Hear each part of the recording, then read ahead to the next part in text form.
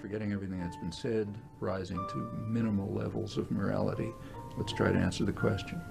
Well, we can start by asking how should a long series of countries around the world react to Western state terrorism? So to just take one uncontroversial case. How should Nicaragua react to U.S. terrorism against Nicaragua? I mean, that case is uncontroversial because we have a World Court decision, and we would have had a Security Council resolution except that the U.S. vetoed it. So it's uncontroversial, and it's much worse than September 11th. You know, tens of thousands of people killed, country practically destroyed, may never recover. So how should Nicaragua have responded to U.S. terror? Well, one possibility is to bomb Washington. Does anybody believe that's the way they should have responded? Another might be, say, bioterror. Another may be assassinate the president.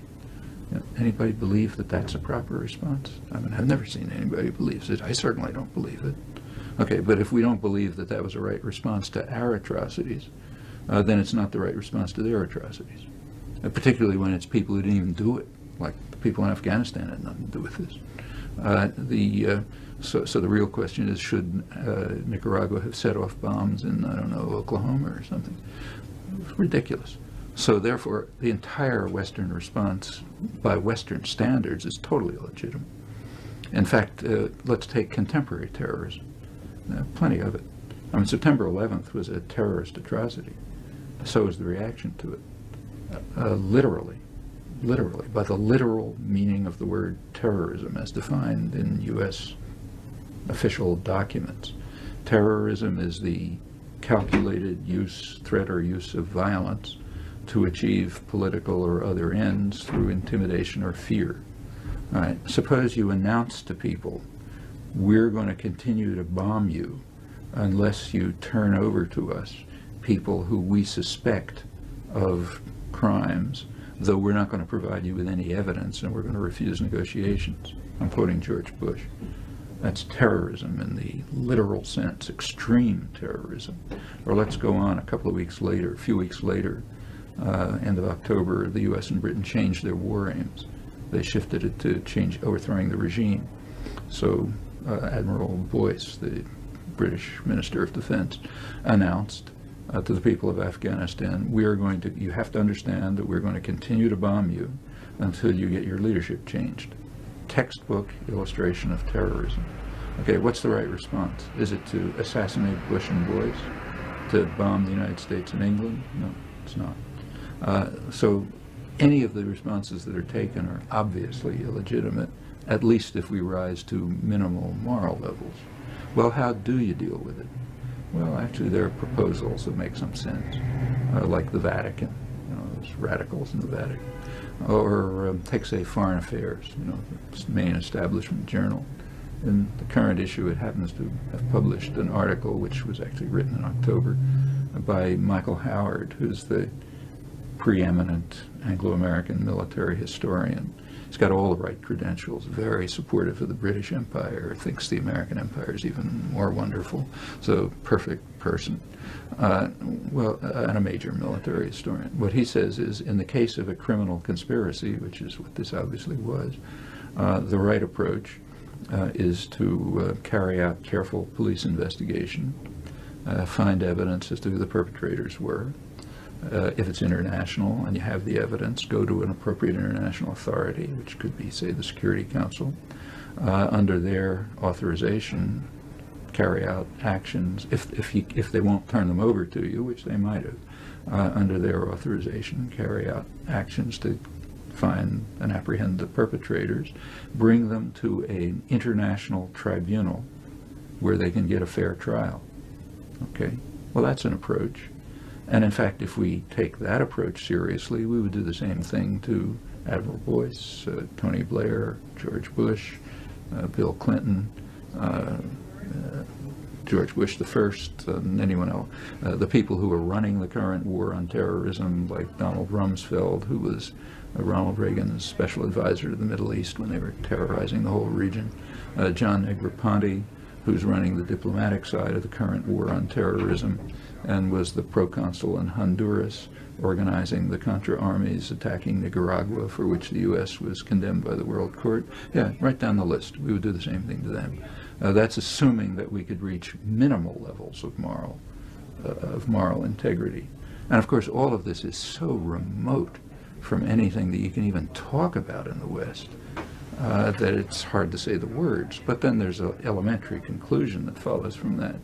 Everyone in the West, and I have to include myself here because I don't propose this either, everyone in the West is such a total hypocrite that for them even to talk about questions of right or wrong is a disgrace. Why is there hatred against us there? George Bush's famous question. Well, everyone knows the answer to this. A couple of days after I have to distinguish two things here. There's a category of people called intellectuals. Their task is to make up fabrications that protect power and divert attention from what's obvious and indoctrinate people and so on. And they've concocted all sorts of complicated stories about globalization and, failure to enter the modern world and this, that, and the other thing. Okay, and they envy us because we're so wonderful, et cetera, et cetera. All right, we can put all that aside. That's standard propaganda. Let's talk about what is plainly the case and is in fact discussed by serious people, like, say, the Wall Street Journal.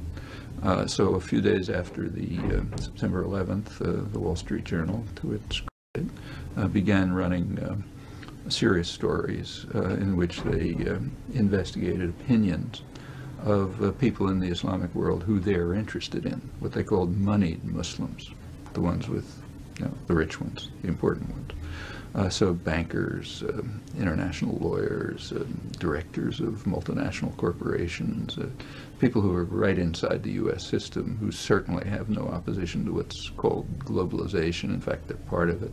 Who certainly hate bin Laden because he's trying to kill them, but who nevertheless agree with much of what he says. And what they say is, their opinions are that the United States supports brutal and corrupt regimes which block democracy and modernization and development. They oppose particular policies like the decisive U.S. support for the 35-year military occupation of Palestinian territory, which has been harsh and brutal and relies crucially on U.S. military and diplomatic support. When you read in the newspapers that Israeli helicopters and jets are attacking Palestinians, that's total fabrication. U.S. jets and U.S. helicopters, which happen to be piloted by Israeli pilots, are attacking those concentrations. That's what ought to be said. Israel doesn't manufacture helicopters or F-16s, and they understand all that. They know that the U.S. has been blocking any diplomatic settlement for 30 years, since Sadat offered one in 1971. It's not reported here, and in the West it's not talked about much, but they know it. And they know what's going on there. They also know perfectly well that the U.S. and Britain are carrying out operations against Iraq, which are devastating the civilian society and strengthening Saddam Hussein. And they also remember, as Westerners like to forget, that the U.S. has and Britain and France and Holland and so on have no objection to Saddam Hussein's crimes. We know that for sure, because they supported Saddam Hussein right through the period of his worst crimes. Gassing the Kurds, Anfal, chemical weapons. They continued to support him very happily. He remained a good, favored friend and ally of the West, which helped provide him with the means for developing weapons of mass destruction when he was really dangerous. So they listened when Tony Blair and Madeleine Albright condemned Saddam because, the ultimate monster even gassed his own people. They listen, but they add the words that are excluded in the West. They say, yeah, he committed those crimes with your support. Okay, rather crucial omission, which you never hear from Tony Blair or in the rest. But they are not that indoctrinated, so they remember those elementary truths. And those are other reasons why, if you want, there's hatred against us. Furthermore, there's absolutely nothing new about this. Anybody who wants to understand any of it knows exactly where to go. You go to the declassified U.S. record.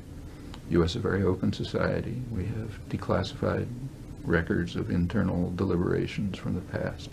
All these questions came up decades ago. So and had the same answers. In 1958, crucial year for many reasons. I'm now talking about internal records. The U.S., so the Eisenhower administration, discussed three major crises for the United States. One was Indonesia, one was North Africa, third was the Middle East. All Islamic countries, all oil producers. The question arose whether the Russians were involved. That was dismissed as ludicrous, no Russian involvement. It's just independent nationalism in the three countries, which was the main crisis. Then Eisenhower pointed out, with regard to the Middle East, in his words approximately, he said there is a campaign of hatred against us, not by the governments, but by the people. And that was an issue that was discussed. No globalization, no, they hate us because we have McDonald's and none of this stuff. Why is there a campaign of hatred against us? Well, the National Security Council discussed it. That's the highest analysis and planning body. And they said the problem is that there's a perception among the people of the region that the United States supports corrupt and harsh regimes which prevent democratization and development, and does so because of its interest in controlling Near East oil. And they said it's hard to counter this perception because it's true. And furthermore, it should be true, because we should support those regimes in order to maintain our control over Near East oil. So therefore, there is a campaign of hatred against us by the people who see that we're robbing their resources and preventing democracy and development. But, we can't do much about it because that's what we ought to be doing. Well, like I say, no McDonald's, no envying us our magnificence, no globalization, just perfectly obvious things. Same reason why there was a campaign of hatred against England from the people of India, or against Holland from the people of the East Indies, and so on and so forth. Yeah, you crush people under your boot, they don't like it. So there's a campaign of hatred against it. In fact, what they were discussing internally in 1958 is the same as what the Wall Street Journal found in 2001, and for the same reasons, because the policies haven't fundamentally changed.